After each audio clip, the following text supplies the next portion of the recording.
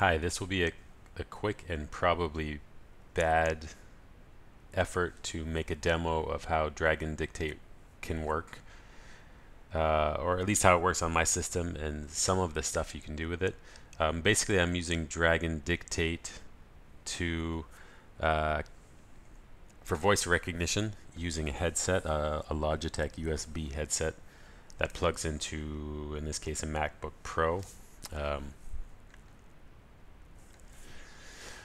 The drag and dictate software can do two things usefully for my purposes. It can recognize text and type it in, and it can also map verbal commands to trigger key presses or Apple scripts or things like that.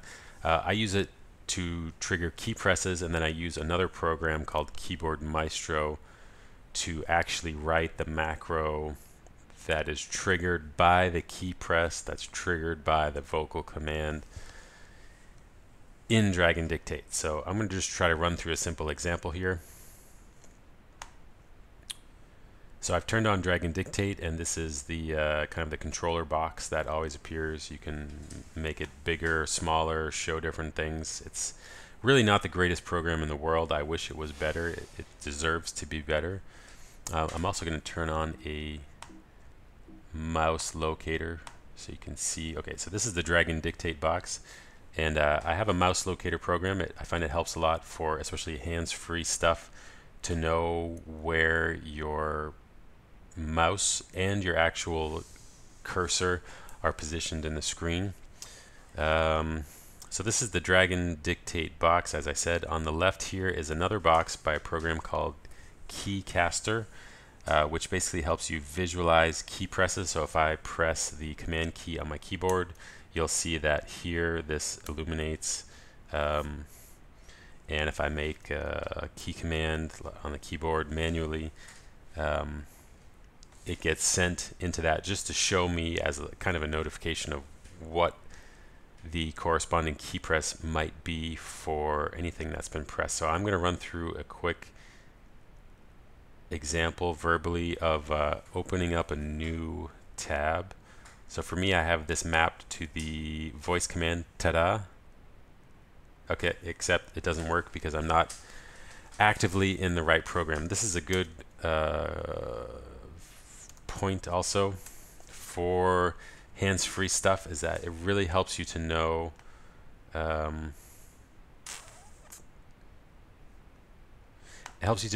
which when you have all these different programs going.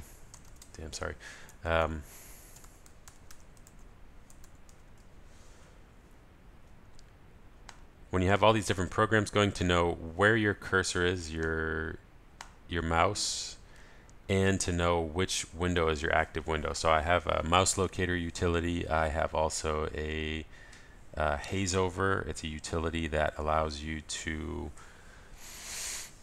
basically make the focus on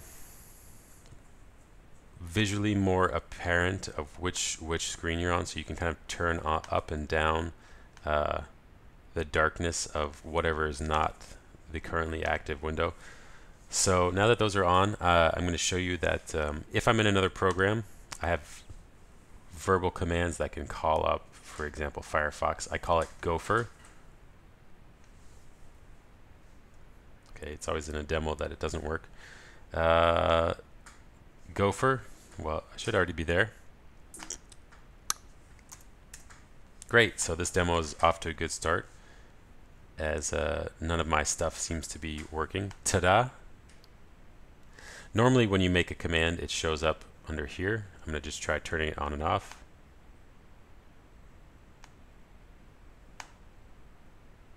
Gopher. Okay, so that showed up there.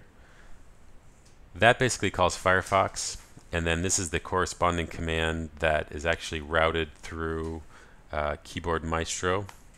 Keyboard Maestro is a macro editor and an engine that recognizes when your macros have been triggered. Gopher. So I'm going back to Firefox. In Firefox now, I want to open a new tab. I've mapped this verbally to the command ta-da. and now I have a new window. So you see up here that text is appearing where the cursor insertion point is. Lecto, del. So you need to be aware of what's happening and where it's happening.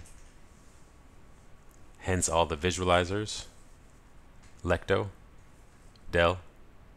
So those two words are select all, but I've mapped it to lecto because it's shorter. Lecto, del. And you'll see down here that Command A is being pressed when I say lecto. So those flash, they're highlighted. This shows up as my command that's recognized. Going back up to the bar where my cursor insertion point is, del, lecto, del. Del is my way of saying delete. Lecto, del. Lookup. I've programmed that phrase to basically do two things. Lookup presses Command L, which goes to the location bar both in Firefox and in Chrome, which are the two browsers that I use. Lecto, del. It does that, plus it inserts the exclamation point G, which is it's for a search engine called DuckDuckGo that I have installed. Lecto, del. It's the interrobang syntax. So you can see up here,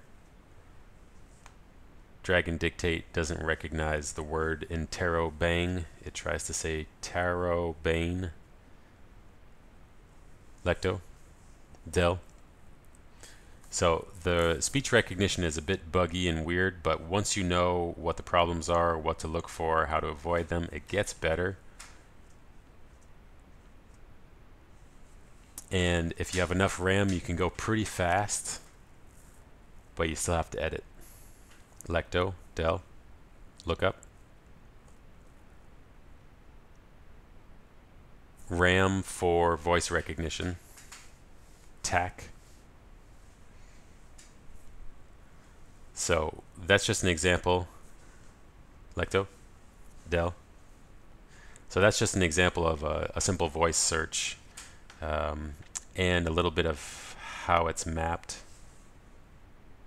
You know, Lecto, del. We're not talking about someone named Celeste, Cam, but the program thinks we are because it's not got everything perfectly hammered out. The speech recognition is a little weird, like I said. Lecto, del.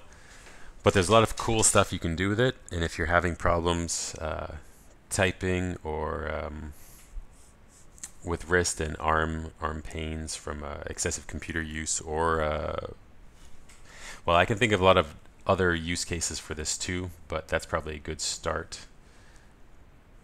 And a pretty accurate depiction of sort of the weird problems and real life situations that come up when you start using this. Unrecognized words, commands that get dropped, key commands that get triggered when you don't mean to. Lecto, del.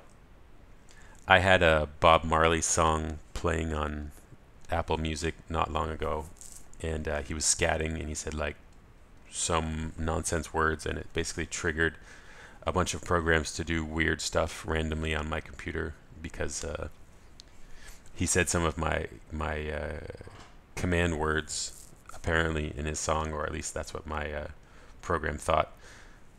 So Lecto, del.